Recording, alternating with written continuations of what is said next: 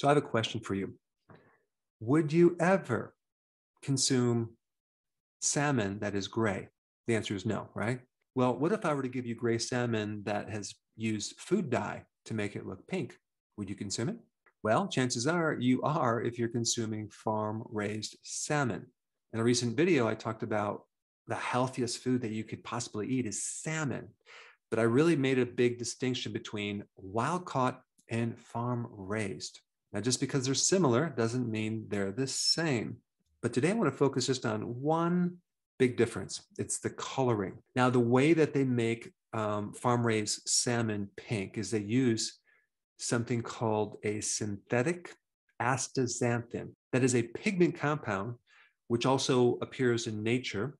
And in nature, natural astaxanthin has huge, profound health benefits. But the synthetic version, there's never been any credible safety studies to show that it's safe for humans. Now, the reason I'm bringing that up is because there has been a lot of research on synthetic antioxidants and the dangers that it can actually increase your risk of cancer. So since this is also a synthetic antioxidant, you should just realize that there is no safety studies. And the problem with this situation is if someone does find a problem with this in some study, it's going to take probably 20 years before it's taken off the market. So certain companies have synthesized this compound out of petrochemicals, and they even sell different shades of pink, okay? So they have this color wheel, very similar to you going to the paint store and trying to find the right paint. They have these different colors on this chart. It's called a Samolfan, and you can pick and choose the color pigment that you want. People will definitely spend more money on salmon if it's a dark colored pink. And also they do this with egg yolks to make it look really like a golden, yellow, orange. That's also produced by these synthetic, they're called carotenoids. Also, chicken is also dyed because if you don't have it, the nice pink flesh color, people might not eat it. So this is just another reason to get wild-caught salmon, pasture-raised organic eggs, and to buy organic chicken that is not colored, not to mention flavored. Yes, they also flavor chicken because it's so bland. But the next time you're in the grocery store, look at the back of the label when you buy chicken. It'll say chicken with natural flavorings, okay?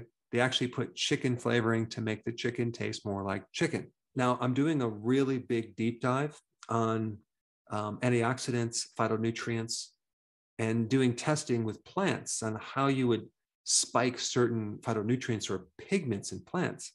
And you can do it with certain nutrients in the soil. You can do it with different types of light. So it's a fascinating subject because there are a lot of health benefits from some of these pigments. So I just want to run down the list of all the great benefits of a natural astaxanthin. First of all, it's 50 times stronger in its ability to counter oxidation. It's 20 times stronger in handling free radicals. And what I'm comparing is the synthetic version.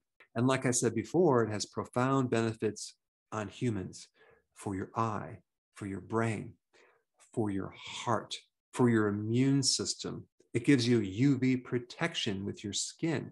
It even has anti-inflammatory properties. So it can do a lot.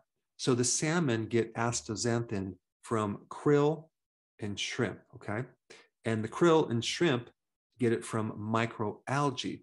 And so microalgae are just loaded with this pigment. Now, just as a side note, what's fascinating about this compound and microalgae is that when algae is stressed, whether it's heat or cold or a lack of food, they eat up a lot of this astaxanthin. It's called bioaccumulation, but in a hyper mode. Then they can actually live to up to 40 years in extreme environments. And I'm talking about extreme cold, extreme heats, in environments where there's no food or water. It's a fascinating protective survival mechanism. So there are profound benefits from humans from consuming this compound. But of course, when you get it from farm-raised fish, it's not going to be the same. That chemistry is completely different. And one last point about astaxanthin. In nature, it always comes as a complex, at least 5 other carotenoids. But when you synthesize it in a lab, it only comes in one form. So other than the obvious reasons not to consume farm-raised fish, like they're fed GMO soy and corn, this synthetic version of astaxanthin could potentially be a problem if anyone decides to do the safety studies. Now, I think the next most important video to watch would be what I think is the healthiest food to eat, which is wild-caught salmon. Check it out. I put it right here.